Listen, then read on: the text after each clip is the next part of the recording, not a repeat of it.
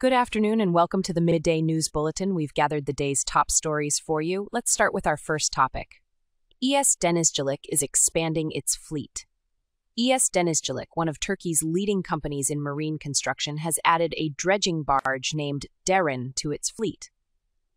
Deren is 49 meters long and 12.5 meters wide, with a dredging depth of 16 meters and the capacity to dredge 400 cubic meters per hour. The Denizcilik fleet is equipped with all kinds of marine vessels and equipment related to marine structure construction, consisting of over 20 specialized ships.